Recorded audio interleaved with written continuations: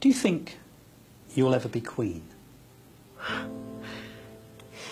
No, I don't. No.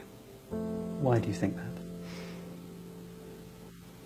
I'd like to be a queen of people's hearts, in people's hearts.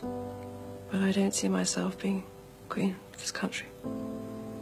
I don't think many people would want me to be queen. Actually, when I say many people, I mean the establishment that I'm married into.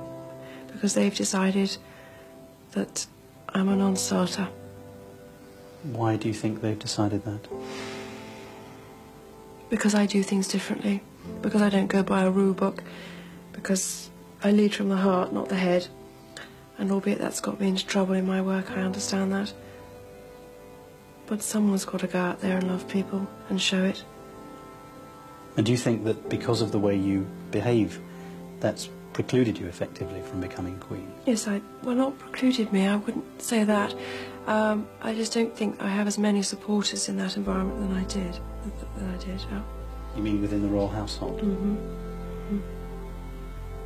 They see me as a threat of some kind. And I'm here to do good. I'm not a destructive person. Why do they see you as a threat? I think every strong woman in history has had to walk down a similar path. And I think it's the strength that causes the confusion and the fear. Why is she strong? Where does she get it from? Where is she taking it? Where is she going to use it? Why do the public still support her? When I say public, you go in and do an engagement and there's a great many people there.